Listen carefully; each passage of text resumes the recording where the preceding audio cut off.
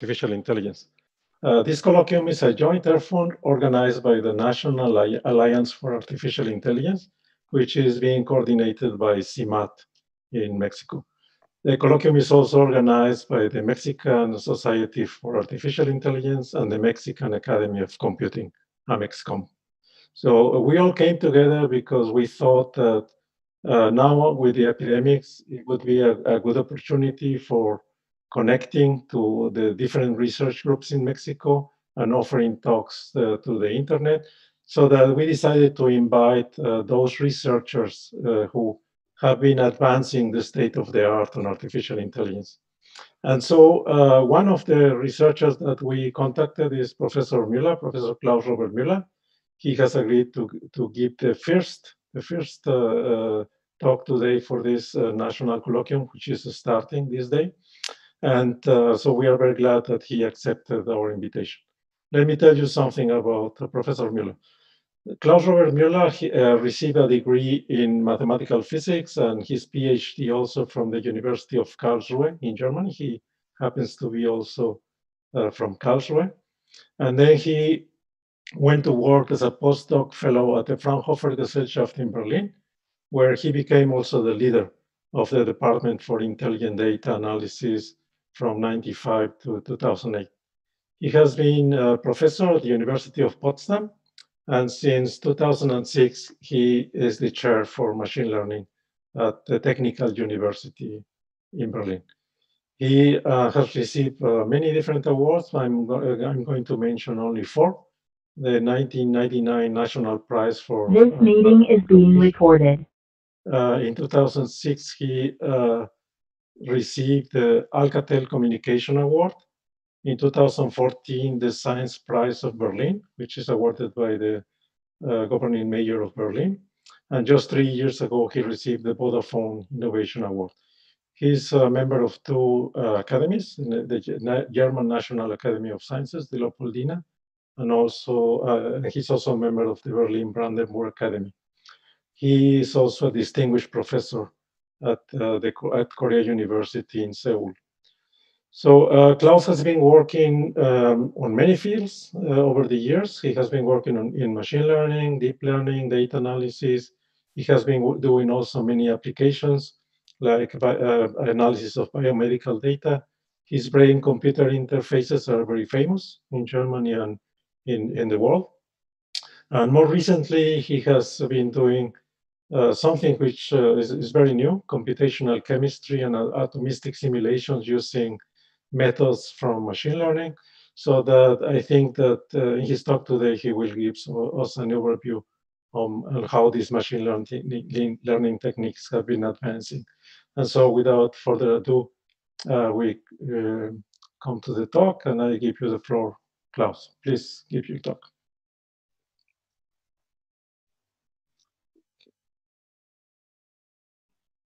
I think he's muted. Thank you very much, Raul, for your nice words. And thank you very much. It's a great honor to be the first speaker of this series. And I think this is a very good idea to connect people these days. While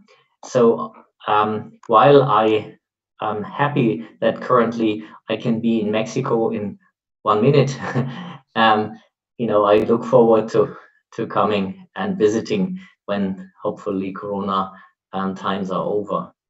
So today I will talk a bit about machine learning, mainly for the sciences, and try to show you a new field that has been also emerging, which is explainable AI. So I will cover a lot of ground, and so ranging from understanding decisions in nonlinear learners and a method to do that, and many applications.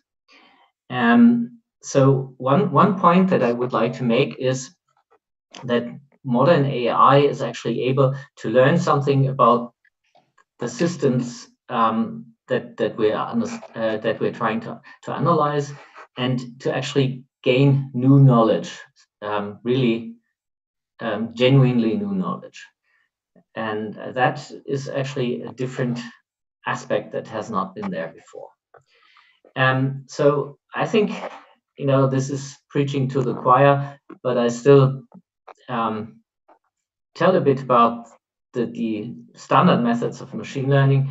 One would be kernel methods, and I was lucky to be among the first who have entered that field, support vector machines, with Vladimir Wapnik, who was my mentor.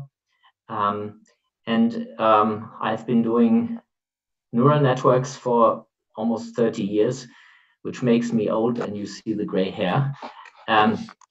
The standard thing is that you train either one, and you do this by taking a lot of data, training your model, and you would like to get the predictions on unseen data to be very good.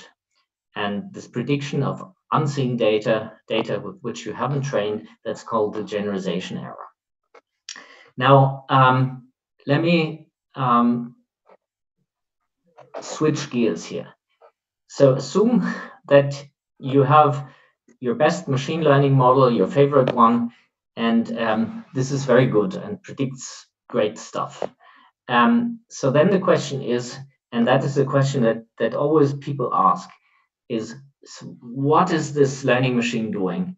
So why is it giving a certain prediction? And then they complain that these nonlinear learning machines, they are black boxes because you can't really look inside what's happening.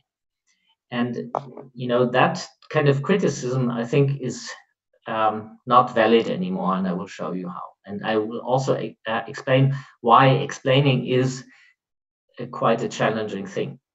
So first of all, what do I mean by explaining? And I take a simple example, which is maybe a bit silly, but it's coming from computer vision. Assume that you have trained your best possible network, and this network is really great in recognizing roosters and distinguishing them from cars and parties and boats and whatnot.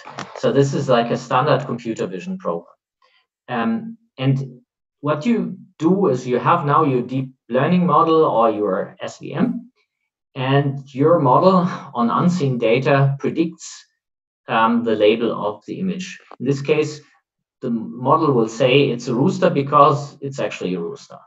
And it will do this because it generalizes well. But the question is, why on earth does this model that you have trained or somebody else has trained, why does it think that this is a rooster? And for this, you need to go backwards through the model, which is a nonlinear mathematical function, in order to attribute the reason for a certain decision to input variables. In this case, the input variables are pixels of the image, and therefore, it's very easy to see. So we can generate something which is called a heat map, which in this case, red, so hot, means the model actually uses these type of pixels for the prediction, and green means neutral. So I will in a minute explain how this is done and why this is difficult. But there was a really change of a breakthrough discovery in 2015 by my group, which led to layer-wise relevance propagation, with which you can actually explain single predictions for a model that has been trained. So you can see, by the way, that this model, that is a very good computer vision model, is actually focusing on the rooster's head, the rooster's comb, and which makes some sense. So let me just explain why this is difficult. So if you have a linear classifier, say, we now have this classical iris data set. You have 3 classes and with different iris types, and there's a sepal, which is this leaf thing, and the sepal has a certain length or a certain width. And now I plot this in this 2-dimensional space just to show you the different iris types. So if you would take a linear model that classifies, say, between the setosa and the others, then it's rather clear how you can explain this classification, because anything that is orthogonal to the classification line would be the variable or variables that explain this decision. So linear classification is super easy to explain. In the case of non-linear classification, it's actually not so easy to explain, as you can see in this plot. So because at different points of the classification surface, basically different aspects are important. In one case, it's just the length. In the other case, it's the width. And in the third case, it's both. So, which makes it very hard. So now you could get the impression that you can explain this locally, which may be working in this case, but in general, there are long-range correlations, and it's better to have a global model. So that's a mathematical challenge. And the other thing that I would like to mention is if you actually classify, say you classify different boats, then it's important to actually explain every single decision, at least for some problems. So most of you may be familiar with the feature selection task, where you have a bunch of data belonging to one class, and you're asking what are the joint features that make this class, the boat class. So that's an ensemble view of things, but I'm now looking at the single decision, which is a different view. And you can see if I do this heat map algorithm for this boat, which also is correctly classified by some classifier as a boat, you can see it's really the wheelhouse that makes this boat a boat in the eyes of the classifier. This one is a completely different boat. It's a sailboat, and it's really the sails that make this boat look like a boat. And this one is not even in water, so you can see the characteristic bow that is considered as meaningful for classifying this as a boat. So if you would now think about the important features of the whole ensemble of boats instead of the single ones, then this would be a heat map of all the joint features of all the classes. And basically, the only thing that you can read from this is that usually if you take a picture of a boat, the boat is in the middle of the picture. So it's not really helpful. So, of course, sometimes you have these feature selection questions, and sometimes you want to look at the individual predictions. If you're in the medical domain, it's very clear that as a patient, you don't care about all the other patients. You would like to have the diagnosis about yourself. If you're the FDA, then it's more important about the ensemble of all patients. So these two different views are both important, and you have to see what kind of problem you have. So with the new methods, we're actually able to look into the black box ML.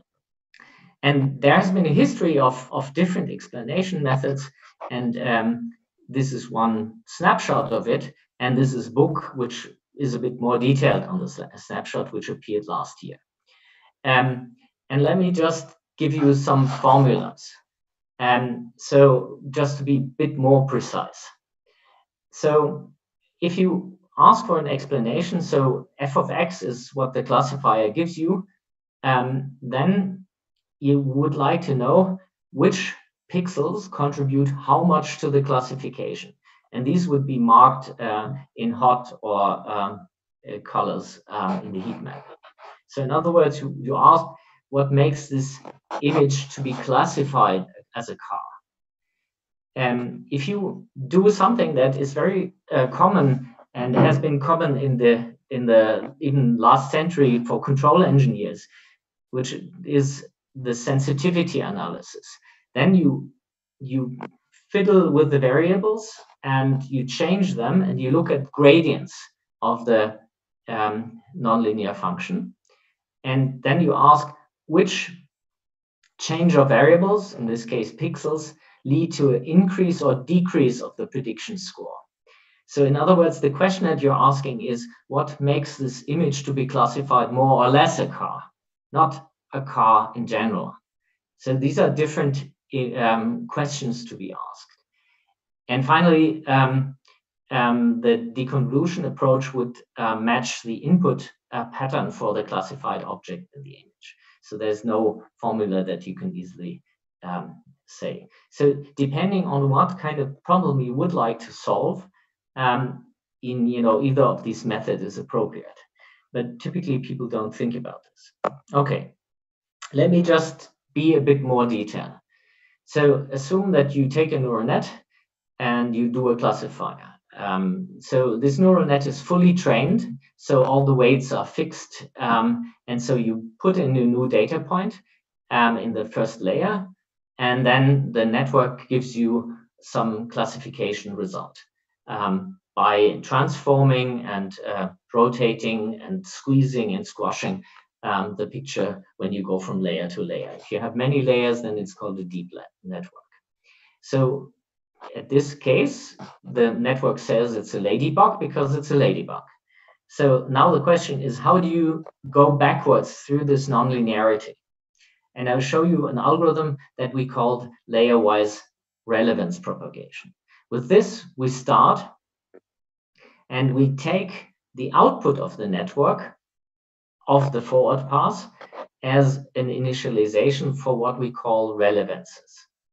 So then the next step is we would like to compute the relevance more downstream. And for this, we take the activities of the upper layer and the weights that are fixed because this is a trained network. And then we also take the activity from the first that's in red from the forward pass. And then we compute the formula, which is just basically, it's like a backward pass, which looks a bit different though. And you can now, once you have the middle layers relevances, then you can go to the next layer and the next layer until you're at the starting point for the input features. And so the interesting thing is that from this you can actually prove that this does something like a Taylor expansion, but we call this a deep Taylor expansion. So in other words, this algorithm does something meaningful in the mathematical sense. So there's one aspect that we also need to consider, which is that we need to conserve the relevance. So in every layer, the relevance should be constant. So the relevance should not grow and it should not become smaller as we go backwards through the network towards the input. So that's a well normalized and calibrated thing. So then, of course, you can look at what the explanations are. And I mean, I'm aware that you should not give a talk without showing cat pictures. So here, just to see the support vector machine, has different feelings about the different cats. It always gets them as cats, but sometimes it's the mustache, sometimes the fluffy bit in the hair, and so on and so forth. So these things make sense. In the case of the neural network, and this is like AlexNet, AlexNet thinks that this is coffee because of the crema, or a very poisonous spider because of this dot, or a cat because of the fluffy parts at the legs. So you can see, with most neural networks and machine learning architectures, you can actually apply these methods. So now let's digest a bit. So just to reiterate this point, sensitivity tells you something about the gradients. This layer-wise relevance propagation does decompose the decision function with a deep Taylor expansion. So these are different altogether. So I show this here at the picture which is classified to be in the scooter class because there's a bunch of scooters on this picture. And then the sensitivity analysis shows you a heat map which has a lot of activity, for example, on the street, which makes you wonder, why is that? And as I said, it's about the sensitivity measures. If I change these pixels, does it become more or less a scooter in this case? So of course, if you change the pixels on the street, then maybe in the end you will get a scooter. So that is what the sensitivity does give you. Also, the sensitivity analysis has a problem with deeper architecture, and there's a gradient shattering effect that is an interesting one. In the case of LRP, it's different. We have the wheels as important aspects, or the lights of the scooters and so on. So you can see that these are really significantly different approaches. There's also another point, which is this AOS relevance propagation can say positive and negative things. So assume that I classify this image as a 3, then of course I can ask the model, why did you classify this as a 3? And then you have this activity telling you, okay, there's no stroke here between at the 3, and so that's why it's not a 9 or something. And also there's some stroke in the middle, which makes it a 3. But you can also say, what would make, that's the right picture, what would make the class classified as a 9? And clearly, in this case, the LRP tells you it is not a 9 because this stroke is not finished. So you can see that the classification tells you this is not a 9, and it should have something to make it a 9. Okay. So now we can apply this in all sorts of contexts, and this is an interesting exercise. So there's a benchmark where there's a lot of pictures of people and their ages. And so this picture is considered more on the old side of things. And you can ask, why does this classifier consider this picture as more on the older side? And it's really the earlobe and the region around the eyes that make this person look older. And when when studying this, we got some really fun and strange effect. And this was the following. So there were some elder people who were classified systematically to be younger. So we wondered, what is happening there? And then we looked at these pictures retrospectively. And the reason why our model considered the pictures as younger was because they had a bright smile on their face. So this was actually quite interesting to see, because the database that considered the faces of old and young people had the old people mostly with a very serious look, no smile. So but all the young people somehow smiled on this database. So it's an artifact in the database, and which had the model conclude that if you're smiling, you're younger. And practically also maybe human judgment is similar. So if you smile, then people take you to be younger. So this is my take home in this context. But also you can see bugs in the data set. Also you can, in modern times where you have fairness and trustworthiness in machine learning, it's a very good way of detecting whether or not there's something wrong with your data set.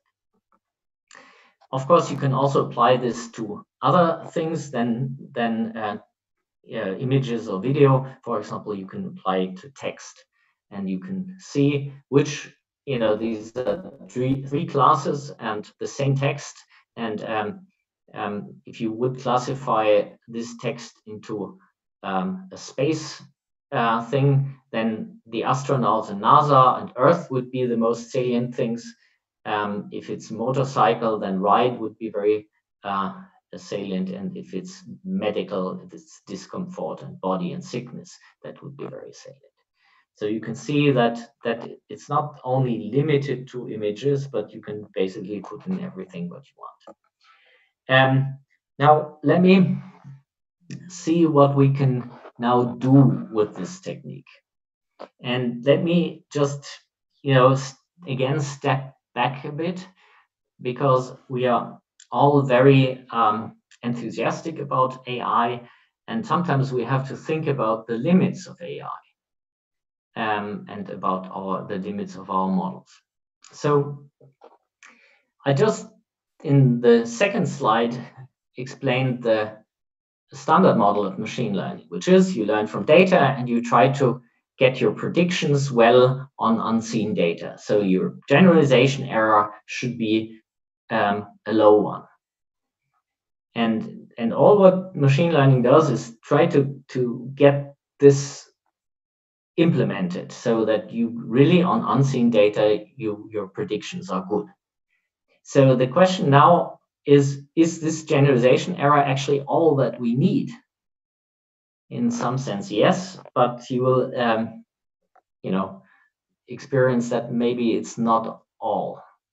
So this is a standard exercise in computer vision, where you have two models and you compare their performance on the test set for various classes.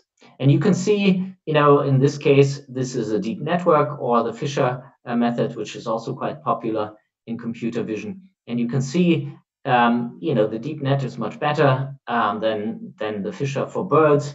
But for example, for horses, it looks pretty much the same. And both of them generalize well.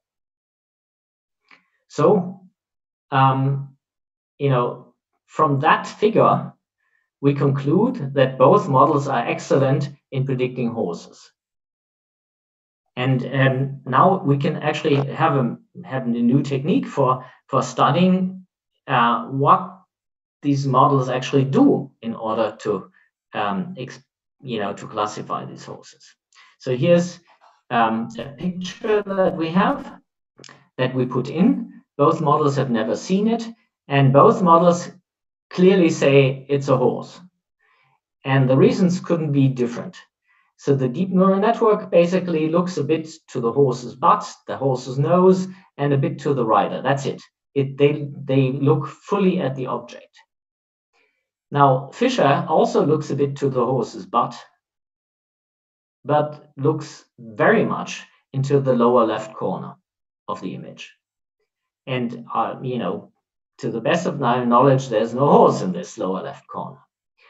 But if we really look very closely to this picture, we see, and I read it to you, some text which says Lothar Lenz Pferdefotoarchiv.de. So it's a copyright tag, which basically says that this is a horse picture.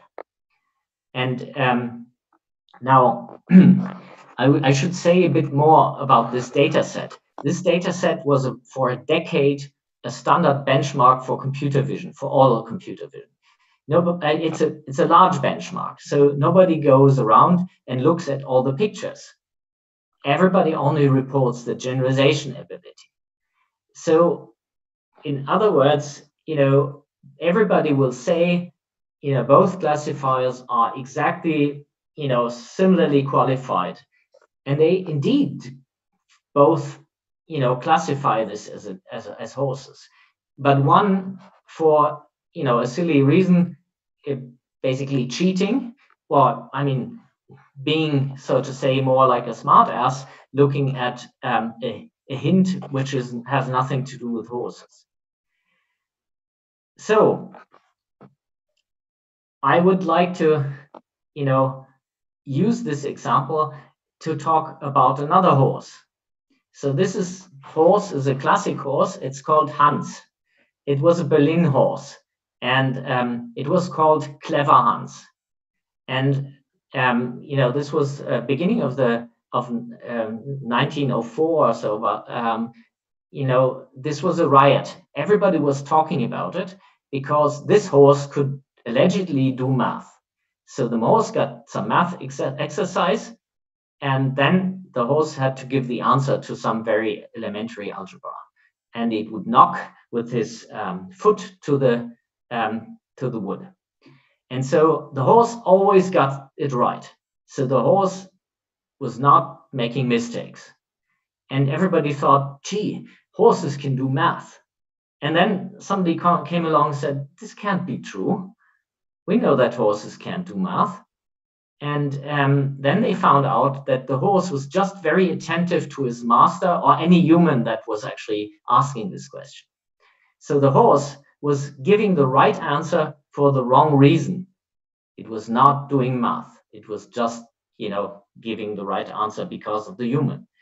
So for this reason, I would call the Fisher vector strategy a Clever Hans strategy for solving the problem. And if we think about something more serious than classifying horses, in fact, for example, diagnosing cancer or something, which is more a life or death thing, it's clear from which model I would like to be diagnosed. I wouldn't want this model to have any Clever Hans feelings. Okay, so this can be scaled. In order to distinguish or to find possible strategies of a model solving a problem, we came to the following algorithm, which is called SPRAY, spectral relevance analysis. So imagine you have your classifier, it's trained. So then you put some data inside, some new data, and that it will give some prediction. And then you go backwards in linear time with the heat mapping algorithm, and you get a bunch of heat maps. And then you normalize them appropriately, and then you could cluster them.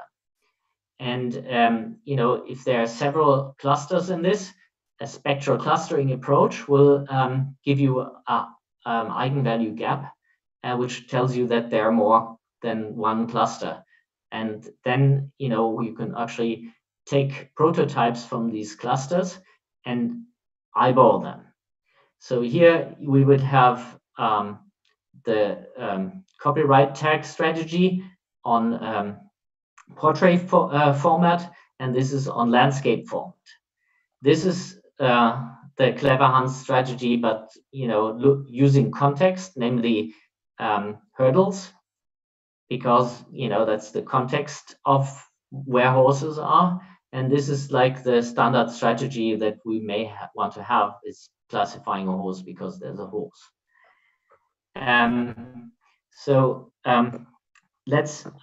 Just to make a lot of people made some criticism, said, well, Fisher and this old AlexNet that you analyzed, this is not the state of the art, but we did use state of the art models on very large data sets like ImageNet. And people would say, well, there are no Clever Hanses there. But we can automatize this whole procedure for very large data sets. And then we can also find funny things. For example, this is the airplane class, and obviously there are two strategies of solving it. The more interesting strategy, because it's Clever Hans, is this one here. And I'll show you the heat maps and the respective photos of the heat maps. So you can see these are airplanes, and usually if you classify an airplane, you would like to have the heat map cover the space where the plane is, right? But you can see the heat map is basically on the edge of the picture. And you ask yourself, why is that? So in computer vision, people do cropping. If they collect their data sets, not all data, all images are the same format. You would put them to the same format by putting some randomness towards the edge in order to get the same size. That's called cropping. The same algorithm has been used for several decades. But it turns out that this algorithm is giving a tell to the model, and therefore the model focuses on this edge provided by the cropping algorithm. So if we actually change the cropping algorithm to something statistically more meaningful, the edge effect goes away, and we actually get a better classification rate out of sample for the images. So it doesn't only show that we can detect issues in the data set, it also allows us to reason about them, to fix them, and to improve our model. So talking about gaining insight, so now we have wonderful deep learning models, and we have a way to look what they're doing. So we start with complex gaming scenarios. Our friends at DeepMind, they have been analyzing Atari games or arcade games, and they had a very beautiful paper showing that the deep learning models could really excel at the quality in which they can play these games. Now we can ask, are these models, have they learned something meaningful about the games?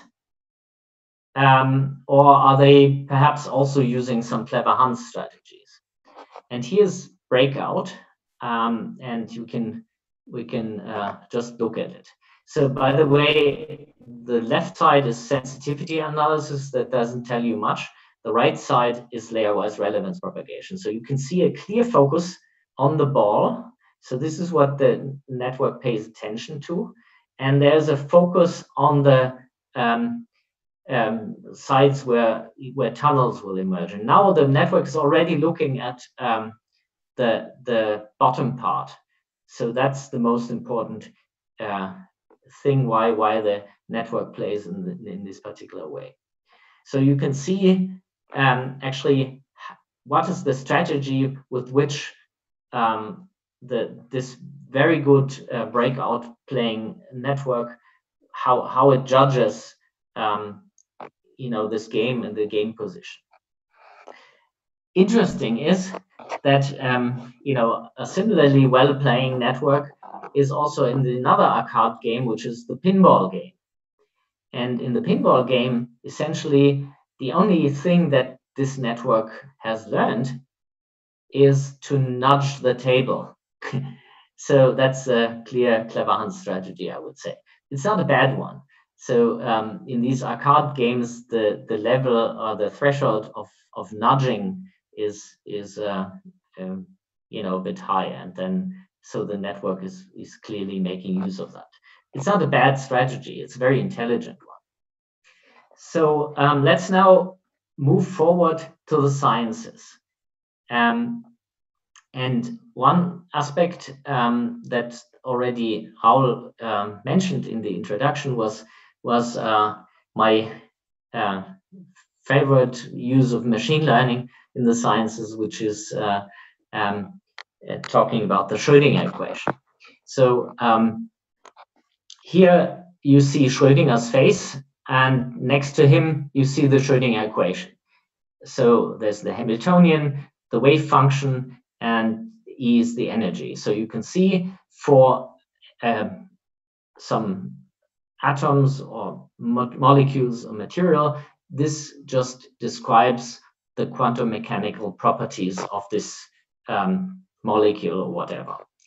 So the problem in this innocently looking equation, it's really a tough one, because if you would naively solve it, then even for a small molecule, you would have to solve some inversion problem of a 10 to the 60 dimensional thing. This is why people have come up with approximations to the Schrödinger equation. And so for a small molecule, you take, with a decent approximation, you take about 1 to 5 hours of computing time. With a more accurate one, you would take 7 hours of computing time per molecule to get the quantum mechanical properties. So the technique that was developed that made many chemists happy was called density functional theory and got some Nobel Prizes. So there was a workshop at IPAM, Institute for Pure and Applied Mathematics at UCLA, where I actually attended, and it was a bunch of chemists, and I was the only machine learning dude. And after a while, but I have a quantum mechanics training. So after a while, I thought, why not put whatever goes into the Schrödinger equation, so the nuclear charges and the coordinates of the atoms of a molecule, say, and take the data that we get from the quantum chemical simulation and learn a machine learning model to imitate this solution process. In other words, we consider the solver of the Schrödinger equation, or the approximate solver, as a black box and try to mimic it with a machine learning system. So instead of solving the equation, we're just predicting the outcome of the equation. So people didn't really appreciate it much. The mathematicians, they were furious because you should solve your equations, and the physicists and chemists also didn't like it too much. And still we tried it, and we means Alex Tkatchenko, who's actually Mexican-Russian, and Anatol von Lilienfeld, and also Matthias Rupp. And so how did we do this?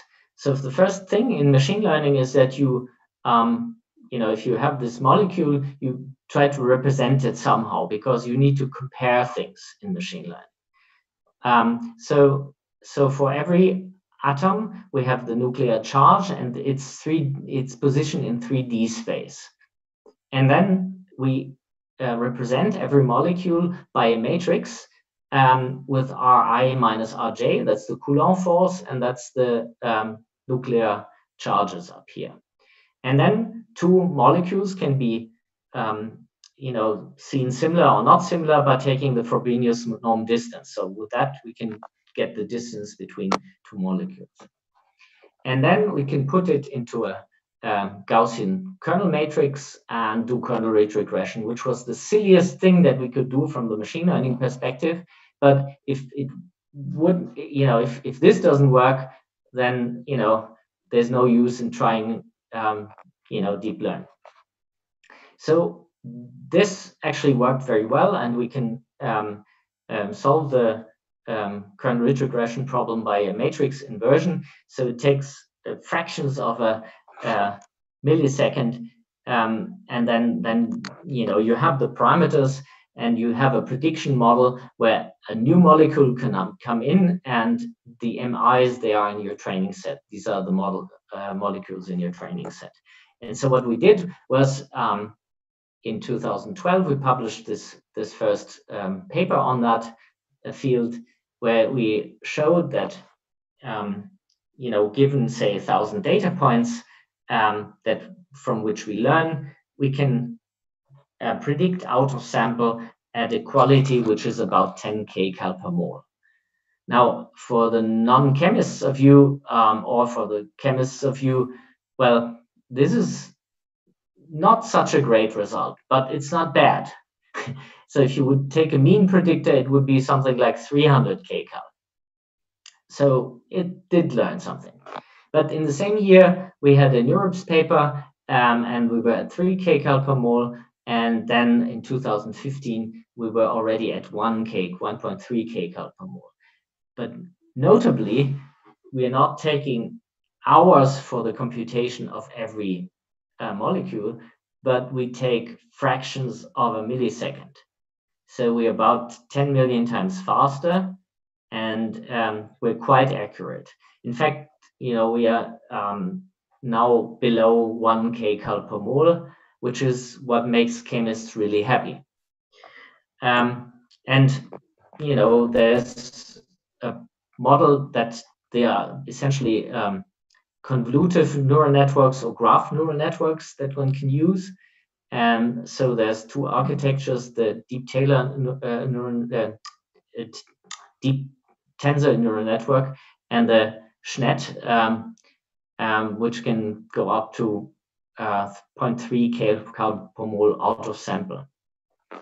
Now we can ask ourselves, is this kind of model that we're using in order to predict the outcome of the Schrödinger equation, is this actually doing some nonsensical, clever Hans thing?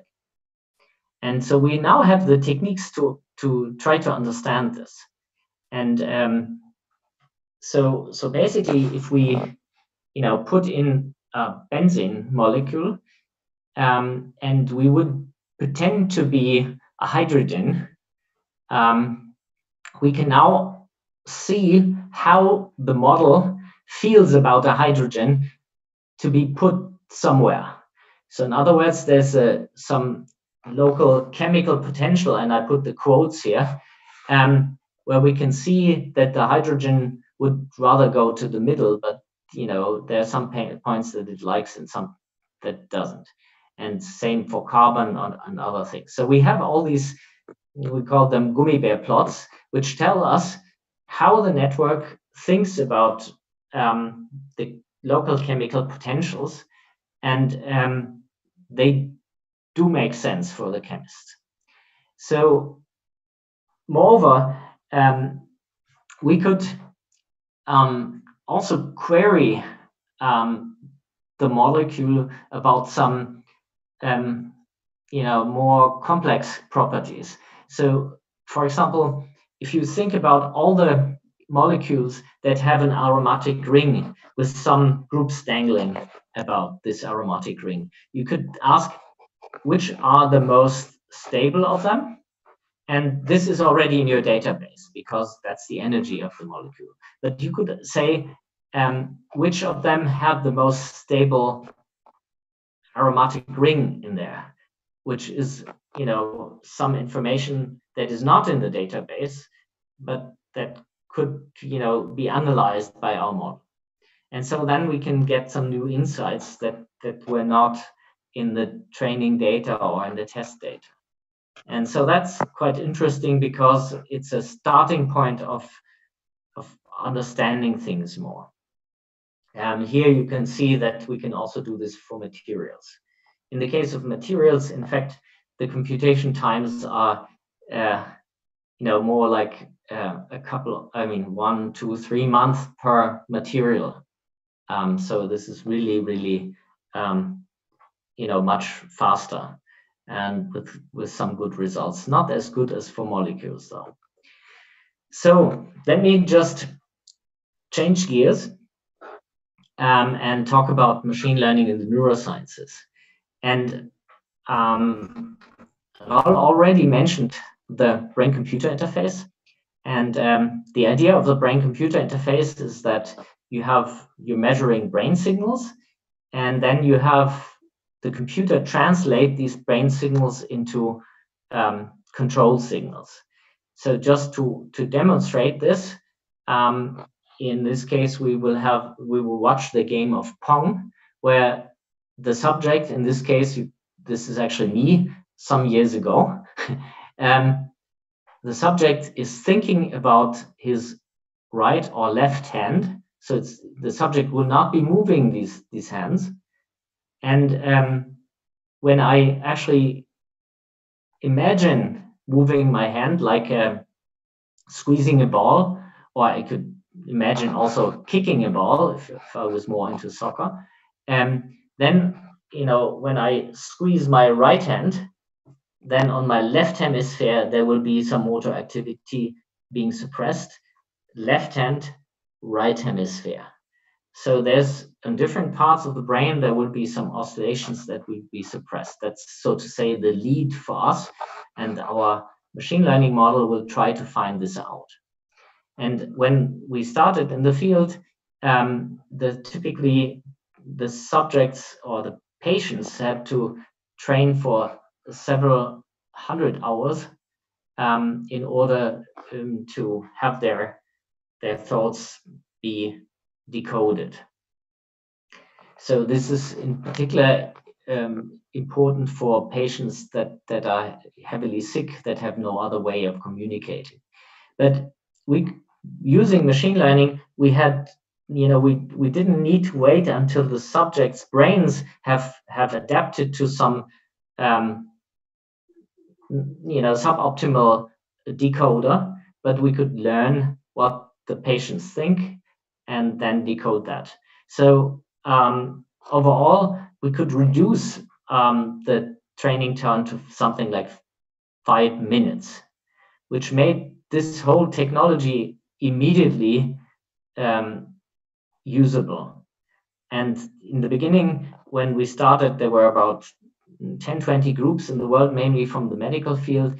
And now I think there's 400 or 500 people, groups in the world who study this. So the applications of this are, of course, help or hope for patients that have ALS or stroke. So we could show that using brain-computer interface training, you can actually make the brain plastic.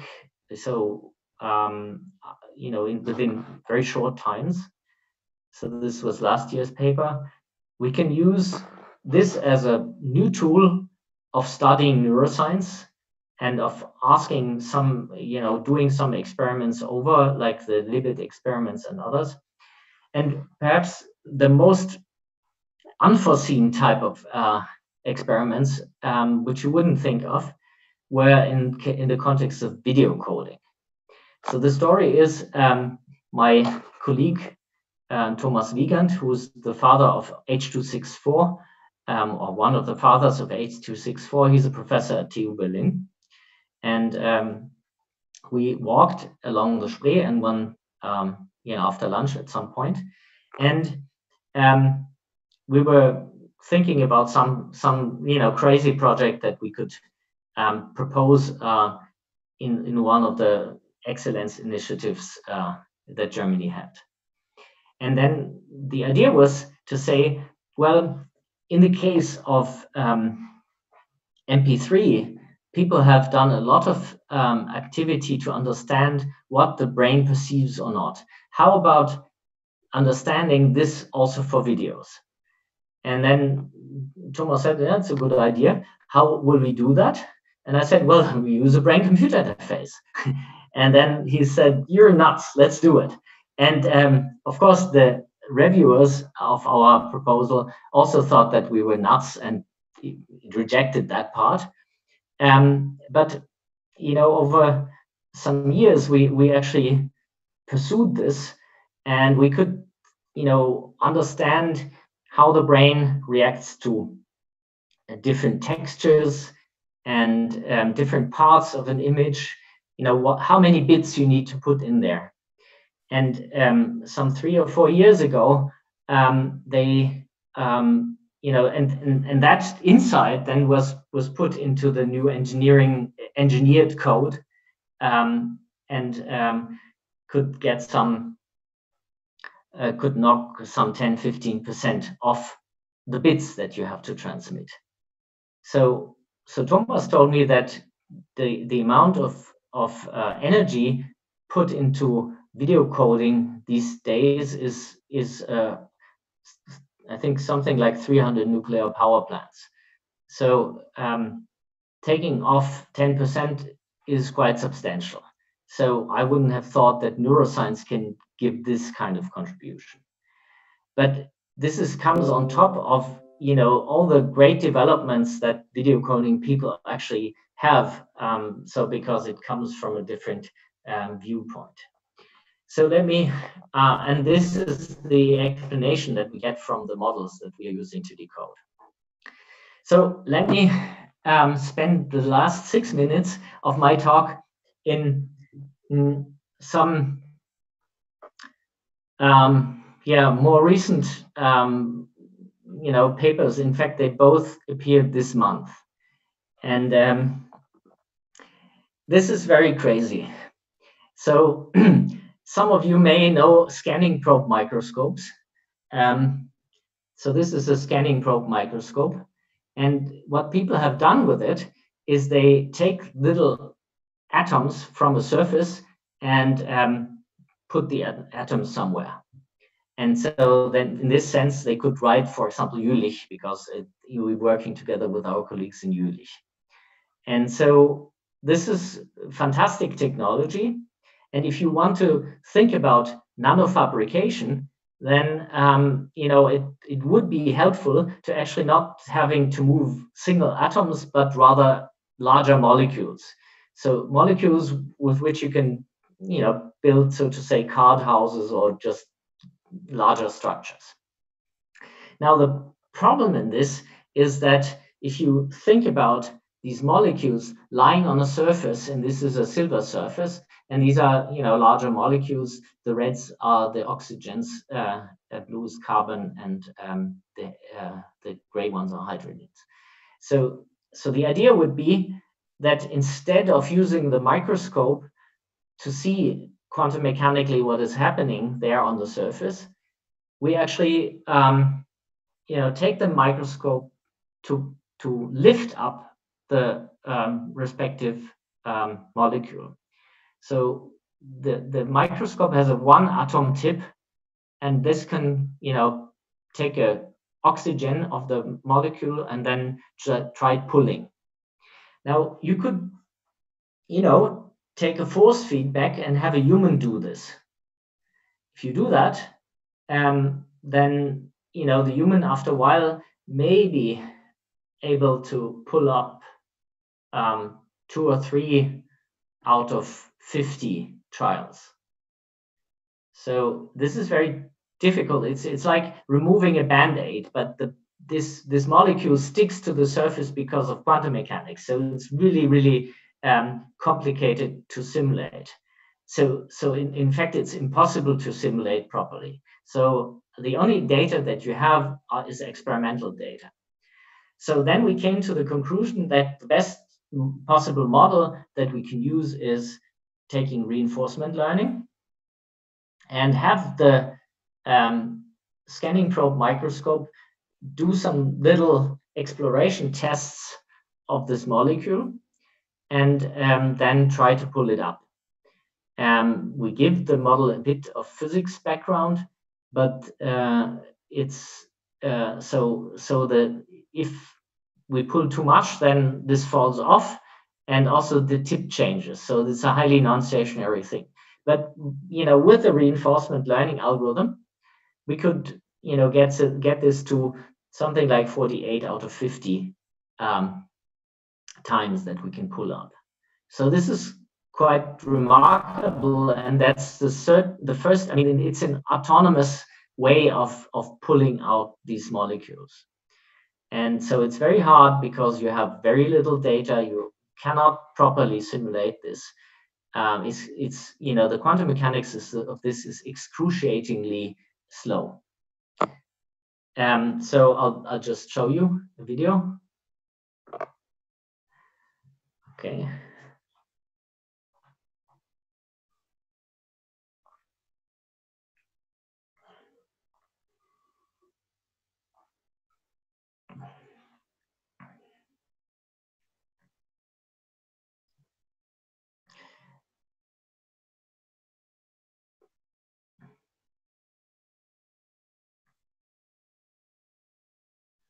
So you can see that it can now remove a molecule, and with this, molecule, you can start to play card houses. Next one is what went, viral. I think the last days, on the 23rd of September, we got a paper published in Science Robotics, and it's about our curling robot. And so the idea there is you have a robot that curls, and the robot basically has to solve a bunch of very difficult tasks. Namely, the robot has to plan its move in order to beat the opponent team. So it's a bit like in Go, except that we have a continuous space.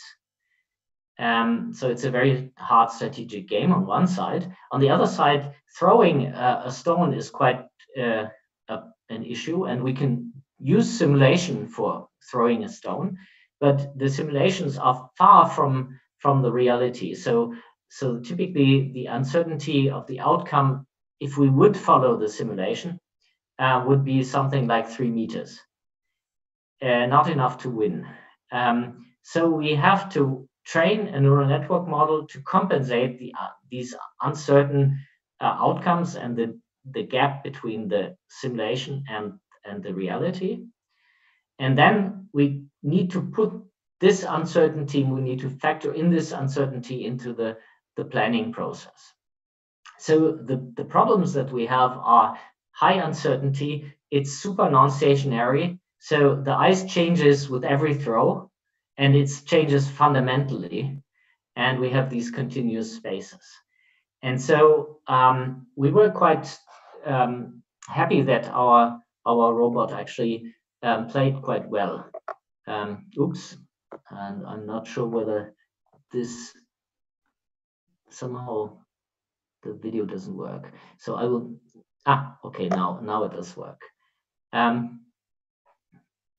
So this is Korean, and this is the curling robot. Now the curling robot looks at the playground and looks where the opponent's stones are, then plans, the trajectory, and compensates the for the uncertainties in this, and then pulls in the camera and starts rotating the stone in the appropriate direction, and then accelerates in order to throw the stone. And at the red line, the hog line, you need to release, and then the stone takes a long way, and then kicks out the opponent's stone. So if you're interested in this curling, and this is a high school team, it's the best in Korea, but we also played against national teams. So in the tournament games against national teams, we were winning 3-1. So so our robot does something nice, and so you can see full videos of games so that you can see that it's not some cherry-picked thing. Okay, so again, the real challenge here was, oops, I have to move to the next slide. I don't know how to do this. Right. Okay, good. So the hard part of this, curling collaboration, this was a big collaboration that that manufactured this robot, and my colleagues Dongok Won and Songwan Lee, they were the co-authors of this paper. And the tough part, and this is what the paper is about, is how to deal with the non-stationarity, with the uncertainty in the planning, and with the little data. So let me start concluding. So I believe that explaining and interpreting nonlinear models is essential. It's essential if you want to use it for something like the sciences or medicine, because we need to understand what these models are doing, and we need to understand that they're not doing clever hunts. So it's orthogonal to improving neural network models. You can improve your neural network model as much as you want. On top of this, you can always explain. All these methods work for any model that you can think of, at least so far. Then there's a theory behind this, and it's a wonderful tool to gain insight. And just to do some advertisement, in Berlin, we have two centers, the Big Data Center and the Machine Learning Center, that are now have moved together. And our mission is to actually go towards, very scalable machine learning models and scalable database management that takes machine learning into account in the way the database management systems are constructed. So you can find more information on the heat mapping page. There's code that you can use, and there's different tutorials and material. And of course, you can go to my homepage and get papers on everything that I showed. Thank you very much. It was really a pleasure. Thank you, Klaus. Thank you. It was a wonderful talk. Now, if you could disconnect your presentation, we can go to the questions. Yes. Mm-hmm. Okay, thank you. So we have actually several questions, and I will start with the chemistry questions because that was the last part of the talk. So here is a very technical question for me, maybe not for you. Regarding the Coulomb matrix, can we expect a better result using, for example, a Lennard-Jones potential instead of a Coulombic one? Yes, very good question. So practically, I showed the Coulomb matrix because it was a starting point. And they, since 2012, for about 6 years at least, there was a race for getting the best descriptors. And we also have done some work where we actually compare different descriptors, and also also compare to using Lennard-Jones potentials and so on. So this is a very valid question. And just allow me to say one more thing.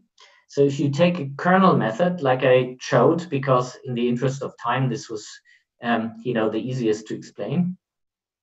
You have to formally say what are the features. In this case, the Coulomb matrix or other things that you can think of. There's a zoo of these. Now, if you take a neural network, the neural network will try to learn, in the same idea as in Word2Vec, what is, so to say, the role of a certain atom in its chemical context. So, and this is why the neural network models are often better, because they make sure that they can build sophisticated feature representation from the data that you're looking at. Okay. So there is another question also about chemistry. This is from Andres Garcia Medina. So when you talk about the interactions modeled by the Schrödinger equation, what's the learning model really capturing from the Schrödinger equation in the applications or in the projects that you described? Yes. So I only had the possibility to look at to discuss one point, which was just predicting quantum chemical properties. In fact, a lot of the work that we've done, which I left out, is on molecular dynamics using machine learning, and there we could do molecular dynamics at a couple cluster level, CCSDT level, for molecules like aspirin or paracetamol, which allowed us to get very new insights into what can be learned about these molecules. So I think, so if you're interested in reading that, there's a recent Nature Reviews in Chemistry article that by Anatol von Lilienfeld, Alex Kachenko, and myself, which rolls out the whole field very nicely. So I recommend reading that one. Also, there's a book, by the way, that appeared a few months ago, where we collect, like in the explaining book, a snapshot of this emerging field. Okay. Now let's move on to the heat maps. Mhm. So there is here one question from Luis Enrique Zucker. Regarding explanations, how about going beyond heat maps and provide textual explanations? So Excellent. Yeah, I mean, it's this field is not very has not been there for a very long time. So it's an open question. What is a good explanation format for whom? So this was in a 2010 paper where we studied whether explanations given by a machine learning model could get different levels of chemists perform better in knowing whether or not some molecule was toxic. So this was like just general students, chemistry students, and chemistry professionals. And of course, depending on the level of skills that you have, you may want to have a different explanations. So there's some literature in the human-machine interaction domain where people start following upon this. But this is a super important question, and I cannot properly answer it. But you're right; it is very important. okay. So one more question about the relevance propagation.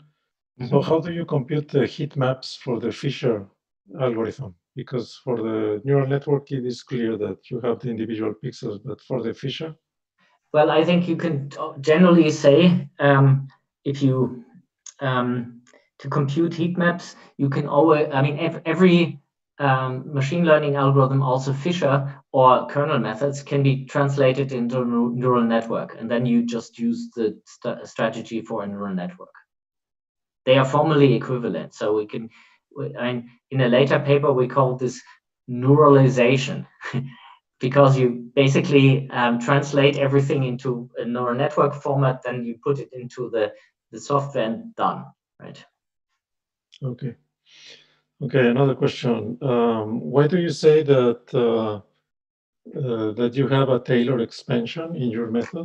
Because okay, for the Taylor expansion, you need the first, the second, the third derivative. Yes. And here you only have backpropagation or something.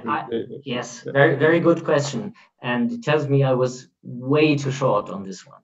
So it's also a bit technical, but I will try to do some hand waving. Okay, so imagine you have a decision surface, okay? So it's clear that you can do a Taylor expansion to model this decision surface, which means that you have a first order term, but you also have higher order terms. In order to do a global Taylor expansion, you actually have to take all the terms, which is excruciatingly difficult to estimate. It's impossible, right? So what we found out and what we proved is the following. So assume that you don't do this global Taylor expansion, which is not practical, but you do something that tries to approximate the global Taylor expansion. And with this, you take the structure of your model. So if you think about the nonlinearities, then they are, so this is the decision surface. And then, the single units, they are oriented in a particular way, whether they are sigmoid or Rayleigh, and then it's like a local linear approximation. The point is that this local linear approximation, if it's around the same root point, then it's just a local linear, then it's just a linear approximation of the Taylor. But if you do it around different root points, then you just do local linear patches, and you can prove that this comes to the same conclusion as the global. Okay. We would have to see the hand-waving argument. We would have to see the math. Yeah. I mean, there's a paper on this. So, but it's lengthy. Okay. So also in the same direction, could these methods improve the way that face recognition works? Well, there's a debate on this. Okay, so some people say all these explanation methods we actually don't use. We don't need them. The only thing that is important is the generalization error. I showed that this is not quite correct because it's very important to know about the strategy. If it's a clever Hans strategy, then in any kind of safety critical or serious application, you would not want to trust your life on this, right? So therefore, I think it does contribute to improving these methods by understanding what methods do overfit. Are there problems in the data set that we can, debug with? Can we, be more invariant, and can we check this with explanations methods? So it's like a tool with which you can look in your network, and so if you use this tool as a starting point for your improvement and to get insight on how you solve the problem or how your network solves the problem, I think there are several examples, and if you look into those papers that we've written, you can see them where things get better. So in the case that I made about the airplanes, just changing the cropping algorithm, relieves the problem in the airplane class, and then you get a better classifier. Mm-hmm. So in the case of face recognition, of course, if you think about age or things, in this case, it was clearly an issue in the data set, having two serious elderly people in there. Okay, thank you. So now moving on to the EEG processing. So there is one question here. Where is it? So are sequence-to-sequence models using computer brain interfaces? SEQ to SEQ models. Yes, that's a good question. So now let me just say something that may be not so popular. So a lot of people these days are completely, enthused by deep learning models, and for good reasons. I'm also one of them. But if you solve, a practical problem in the sciences or in industry, then you need to consider what you have in your hands. So if you think about brain-computer interfacing, you don't have many data points. You have a couple hundred at most per subject. Subjects are very different. Their brains are very different. So the danger in taking very sophisticated models, and that was one, but it's a good one, it's an interesting one, is that you hopelessly overfit. And so that is an issue. If you can, people have been, doing digital pathology with few hundred images and still not overfitting. But it takes, huge skills. You need to know what you're doing. So if you know what you're doing, then that's okay to use such a model, and it may be very interesting. Okay. So now, question. So what's Elon Musk patenting regarding brain-computer interfaces? Oh, you have to ask him, right? Well, I've been asked this question several times. So what I talked about was non-invasive brain-computer interfacing. So you put on an EEG, which makes you put gel electrodes to your head, and that is, apart from a bit abrasing the skin of your head, very non-invasive. What Elon Musk in his Neuralink example did was they tried to implant electrodes, which means it's invasive. It's a brain surgery, and I mean, of course, if you have pigs, that's okay, right? Perhaps. But the question is, and that's a medical question, is a brain surgery the right measure for a certain patient? And this is a medical question.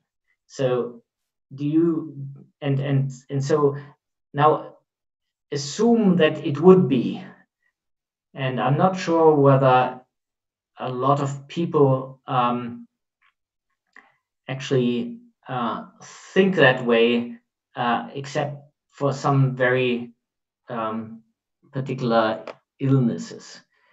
So I think implanting, on the other side, is not something that has not been done before.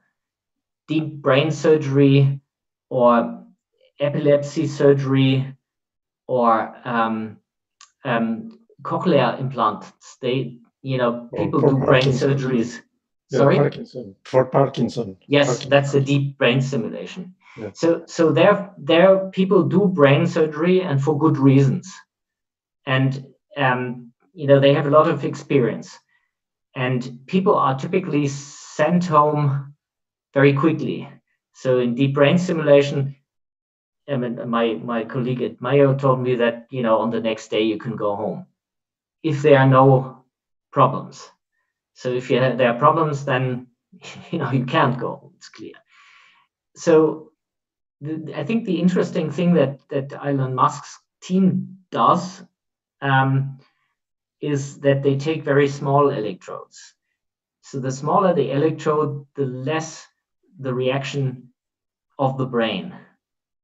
And so usually if you take a thicker electrode, and thick means already small, the brain just gets rid of these electrodes by putting scar tissue around it, basically pushing it out of the brain. So after a while, you don't measure anything anymore. The cool thing about the very thin electrodes is that this may not happen, right? Because the brain doesn't react so strongly. Also, the swelling may be less. So, but I think all these things are very experimental, and perhaps they're well sold as well. But just to be, I think that generally what they do is very interesting, and the reason is, if you do this kind of research with public money, then you're